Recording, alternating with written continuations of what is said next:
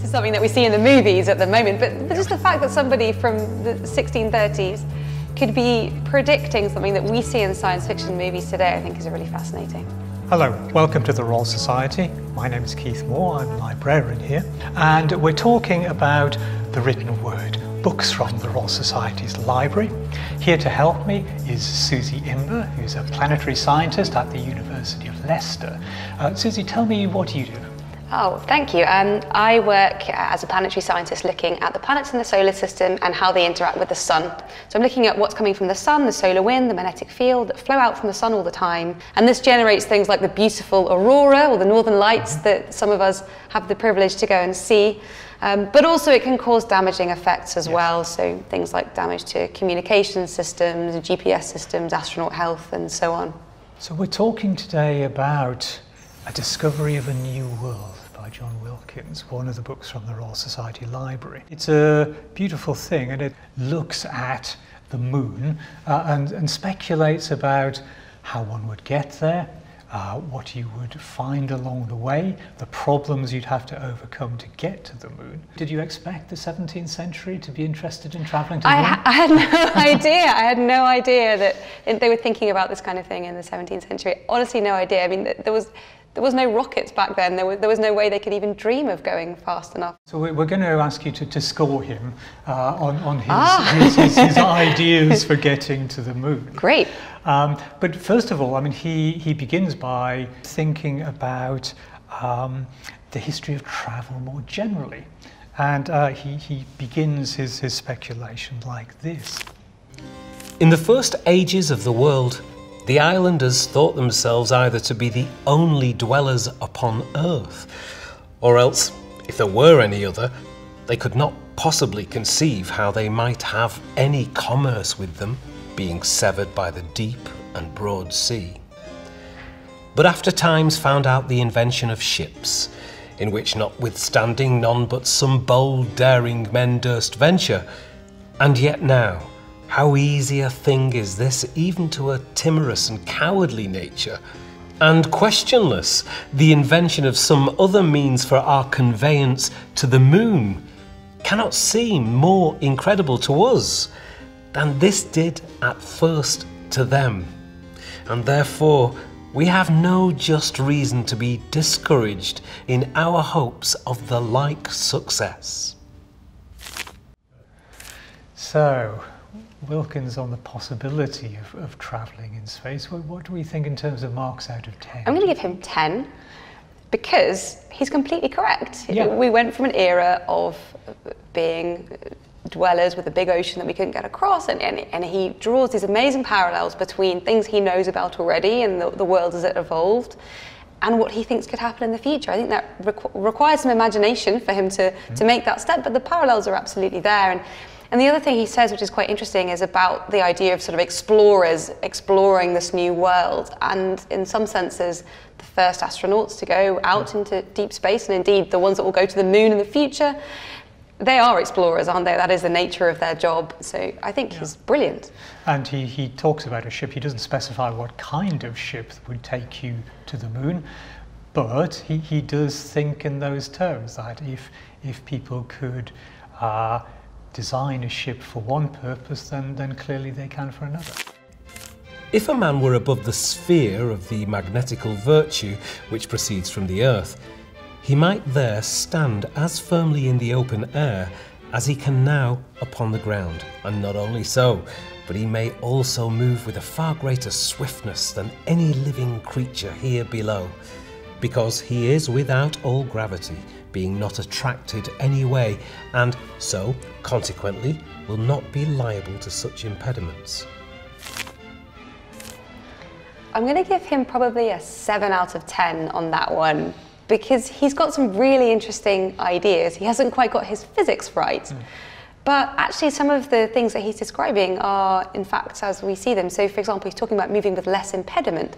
Well, of course, as you move through space, there aren't very many particles there to stop your motion, and so you can accelerate to much greater speeds than you could do here down on the Earth or through the Earth's atmosphere. So he's got that part right. Yeah. I think we have to give him a slight break because he's writing before Isaac Newton came along and explained it all. I think that's fair. So the idea of being outside of gravity, if you go, okay, there is still gravity in space, but we'll give him a break on that one, I think. Yeah.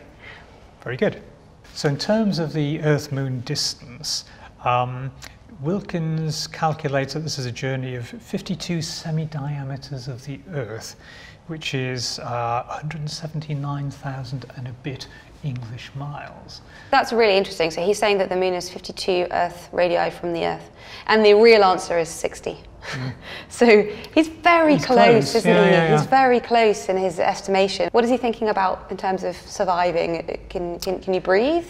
In terms of survival, he only knows what earthbound survival would look like. Okay. So he knows that if you climb up a mountain, you get a more rarefied atmosphere. Yep. So that much they know. And he thinks a moistened sponge would be the tool you would take as breathing apparatus if you went into space. I'll bear that in mind next time I'm climbing mountains. Yep. Handy advice, I think. So one of the things he says about travelling to the moon is that potentially you wouldn't need to take much food with you if you didn't have to do too much exercise. And he puts it like this.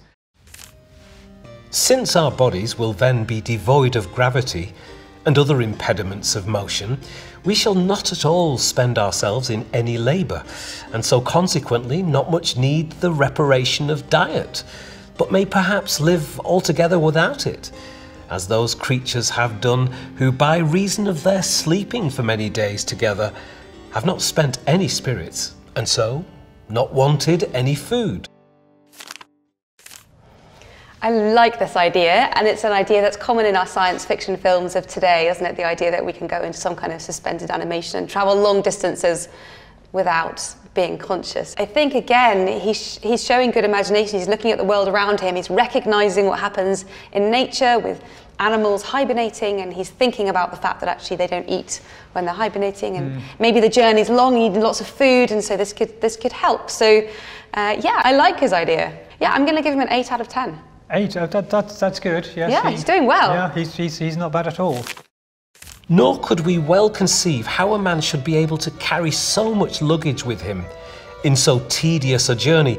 I believe we shall scarce find any lodgings by the way, no inns to entertain passengers, nor any castles in the air, unless they be enchanted ones to receive poor pilgrims. That's nice.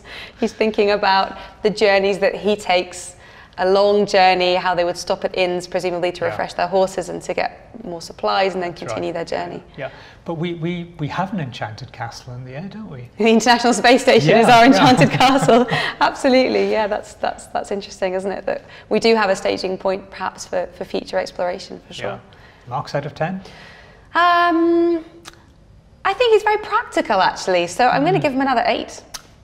Can't argue with that. He's thinking about the real challenges. I'm enjoying listening to his words. Yeah. Yet I do seriously, and upon good grounds, affirm it possible to make a flying chariot, in which a man may fit and give such motion unto it as shall convey him through the air. I conceive it no difficult matter, if a man had the leisure, to show more particularly the means of composing it. The perfecting of such an invention would be of such excellent use that it were enough not only to make a man famous, but the age also wherein he lives, so that notwithstanding all these seeming impossibilities, 'tis likely enough that there may be a means invented of journeying to the moon, and how happy shall they be that are first successful in this attempt. That is a fantastic quote. Yes, absolutely. It is. I like the way he begins it by saying, you know, if you only had time to design a chariot, yes. You know, yes. We'll leave the hard bits to someone else. Someone else can do the designing. But the idea, this chariot that takes us to the moon, and what an epic event that would be. What a huge sort of change in our perspective on the world you would get if you were able to go to the moon. He's thinking about this. Yeah, and it was. I still remember it. You know, it's still one of a treasured memory of mine, you know, seeing the Apollo astronauts on the moon. And I think Wilkins ends on this kind of grandiose note, which is quite moving, I find. Yeah, I agree. I think it's a lovely ending to the book. He's described his vision, he's described ways in which we could get there, and he's made all these calculations, and now he leaves it to future scientists perhaps to come up with a means of doing it. So I think for that quote, I'd give him 9 out of 10. Given the state of scientific knowledge at the time, 1638 when this book was published, he really had some incredible ideas. He was thinking well ahead of his time, wasn't he? He was dreaming of today's technology back then, and I think that's really quite incredible. And that's why I scored him so highly, not because he was always right on the physics. Some of the physics he couldn't be right on because actually those theories hadn't been developed yet. But his imagination, combined with the physics that he knew, gave him some really interesting insights into the system, the distances, the speeds, and the challenges. And so I rate him extremely highly. So when you go to the moon, obviously you'll be taking me with you, but will you be taking John Wilkins? Absolutely, that will be the book that goes in my pocket. Absolutely beautiful. I can't believe I'm holding a book from 1680s, this one. From 1680s, and the idea is coming from 1638. I think it's beautiful. I think it's absolutely beautiful. Very interesting. I'm kind of terrified to hold it actually because I know it's a valuable book.